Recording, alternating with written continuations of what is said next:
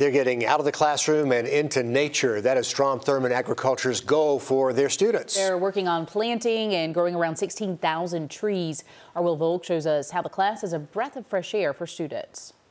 Cleo Heitman is grateful for this opportunity. I'm an exchange student. I'm from Germany, and I knew the school has an ag program, and I live on a farm in Germany, so I really wanted to look into agriculture in the U.S. Students like her are getting their hands dirty. They're taking care of everything in this greenhouse. One thing I try to do with them is expose them to as many things as possible, so it kind of helps them guide what they want to do in the future. Jacob Laughlin teaches them. His students are getting ready to sell almost everything in here. They've also got an order to fill for more than 16,000 trees. It's real world. There's no make-believe. I don't have to imagine what it's like to do a bunch of trees. We actually do them. And we do this forever.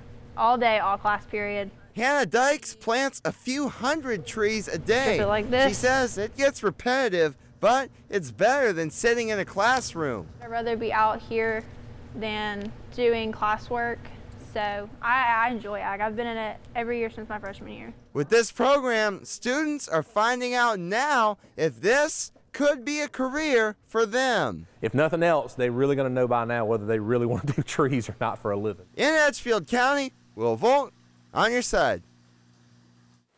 Nice hands-on work, getting your hands dirty, getting in there. And learn if you love it. Yeah. Or not. Yeah. It might work out. It might be a career. Or if you want to do something else. And there's money in this. The program is going to sell almost every plant in that greenhouse at a plant sale coming up Saturday, March the 18th. Hopefully, they'll give us another heads up closer to time. But let you know make some money. About it. There Sure. you go.